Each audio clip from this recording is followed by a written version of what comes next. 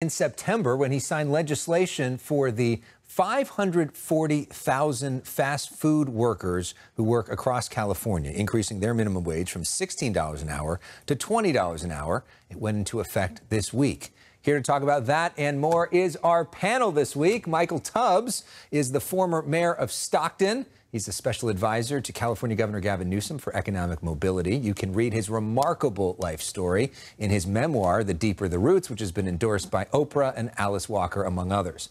Andrew Gruel is a chef, TV host, and restaurant owner. He is the co-owner of the Calico Seafood Chop House in Huntington Beach. And these photos of his food are making all of us hungry. Well done with that. Very nice. Welcome, guys. Thanks for being here. Thanks for having us. Chef, since you're the chef, let's start with you. And we're talking about the restaurant industry. This fast food, $20 an hour minimum wage. No other state in the country has it. I know you pay your workers over minimum wage. You believe in that, but you don't believe in this as a government regulation. Correct, and I know that there might be some inherent conflict in that statement, right? I've read the bill and gone into detail, so I'll say a couple things about it. I think that the bill's intention is actually really good. I think that we should be treating our workers a lot better. I think people should be paying them more. I've said this. I've railed against the corporations.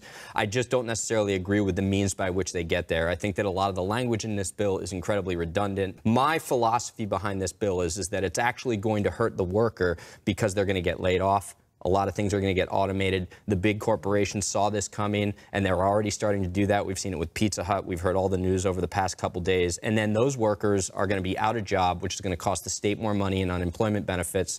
So in closing, what I would say is that my perspective on this is that while I agree with the idea, I think that we need to change the incentive structure, right? So if we change it such that we cut payroll taxes for the businesses that are paying their employees really well, and there's the right incentive structure there, then we don't need these new layers of bureaucracy and government officials that are ultimately going to be dropping a hammer on these businesses, and we can support those businesses that treat and pay their workers well. And if they don't, well, guess what? They're going to be paying the current level of payroll tax, if not higher, if they don't treat them well. Mayor Tubbs, your thoughts? No, first of all, I appreciate the thinking around a different incentive structure. And I think part of what precipitated this bill was the fact that of the unsheltered workers, the biggest sector they work in are fast food workers. These are 500,000 people who are making less than $40,000 a year in an incredibly expensive state. At the same time, the corporations are making billions of dollars. So I don't think any law is perfect, but I do think sort of raising the floor, as you've done with your businesses, is good, right? And I think we also have to be thoughtful about, it's not a magic bullet.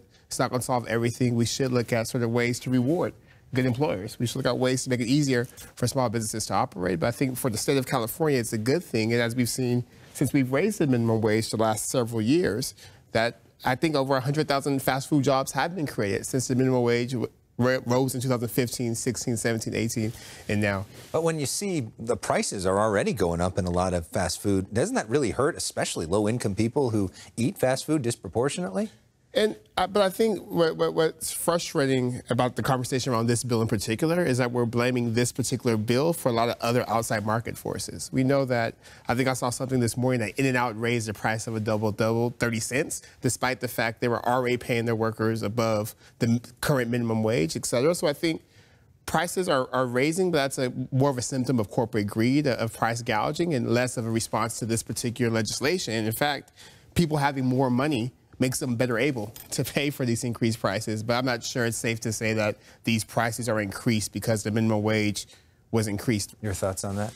Well, yeah, and I actually agree with that to some degree. I do think that the economy is already increasing prices by virtue of national inflation and what's happening with our currency. I think specifically in the markets in which this is really going to disproportionately hurt small businesses and medium-sized businesses, whether it's an individual franchisee owner or a small business, because I know that this applies only to the fast food restaurants with 60+ more locations, et cetera. This is now going to hurt the smaller businesses because if I lose all my employees and they go to work for somebody else and I can't afford to automate or I can't afford to pay $20 an hour, which, you know, not because of corporate greed when it's just like a mom and pop run shop, they're going to have to increase their wages in order to compete, which means they're going to increase their prices. And I'll also throw in there too, if we put the $20 minimum, wage piece of this bill aside, I think we could actually get into a lot more of the meat that we can kind of dissect and take apart, because frankly, I think we're beyond $20 already, and 20 isn't even living wage in most places. San Francisco, it's $35 an hour. But then on the flip side, in Bakersfield, California, living wage is $16.66 an hour, right? So how do you apply this bill on a regional basis when it's just kind of a blanket number across a state that's as big as, you know, most countries? Right. It's just so huge. And all of these things that we're dealing with in California right now go down to our biggest issue, which is affordability. It is so hard to live here because it's just out of reach, especially housing for a lot of people. This is something you work on as much as anybody. The last time you were with us, you talked about this idea of piloting universal basic income across the state. Where are we at on that? Any sort of top-line update on that? Yeah, I think the top-line update is that we have over 150 mayors across the country who are doing this work, and the state with the highest numbers in California, about 30, 35 mayors, 10 counties. LA County has the largest program in the country, and what we're seeing is that, much like the debate we're having about minimum wage, is that when people are given money, they are able to spend it in the local economy. They're able to take care of their family. They're able to pay for rent. And they're able to work. In fact, consistently, not just in California, but across the country, everywhere this has been piloted, we see the same thing. Employment goes up. Part-time to full-time work goes up. People are healthier and able to do the things we want them to do, like take care of their kids, participate in community, and work. Do you think it's an interesting idea? Actually, I do. I'm very familiar with Michael's work in regards to UBI and his end poverty initiatives, and I actually agree fundamentally with all of it. Where I would disagree is the way in which we get there. I think that when we're taking taxpayer dollars to give them to people, I think that the government's going to siphon off a portion of that. I want to see $1 of $1 go to the people as an investment in order to help them, give them kind of this stepping stone. I agree with that 100%.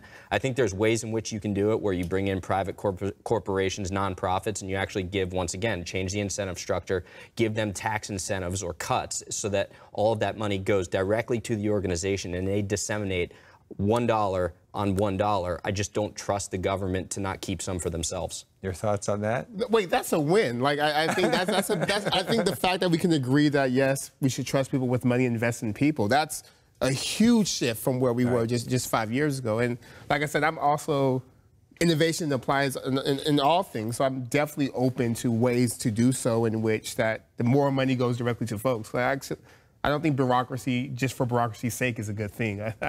So we definitely have agreement there. Look at this. We're making deals happen here on The Issue Is. Another story that got a lot of national attention this week is this bill put forward by Matt Haney, the assembly member from San Francisco, which would essentially say that your boss can't contact you after hours.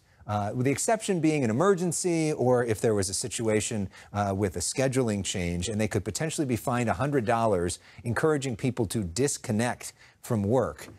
Is this a good idea or just too much bureaucracy? Well, you know, I talk about the bureaucracy again, and I think it's just layers and layers and layers of bureaucracy that continue to give either unelected officials or appointed officials more power over the individual. So I don't fundamentally agree with it. However, I will flip this and say this. I'm totally fine with the basis of this bill, but I think it needs to work both ways. I think also employees can't communicate with me after hours and contact me, because I'll tell you right now, it's lopsided. 200 text messages from the team members. I'm not bothering them after hours, I assure you that. Okay.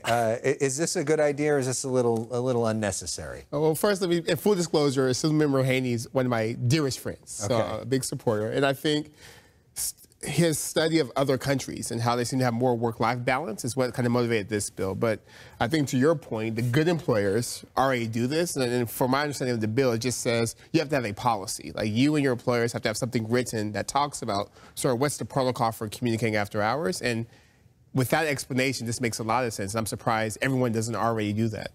So Governor Newsom has not given the official state of the state yet. It's been delayed 2 different times. We still aren't clear exactly when it's coming.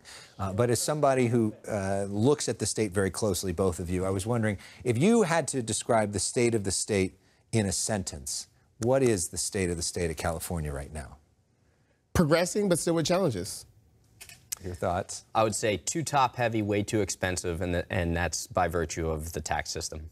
Okay. So we found some areas of agreement, some areas of disagreement, but we do want to end with something called personal issues. This is where we do the cultural favorites. Both of you, I think, have done this at different points, but I want to see if we can find areas where you may or may not agree. So we're going to do our personal issues game, and we'll ask each of you the same question. First thing that comes to mind. What is your favorite TV show right now?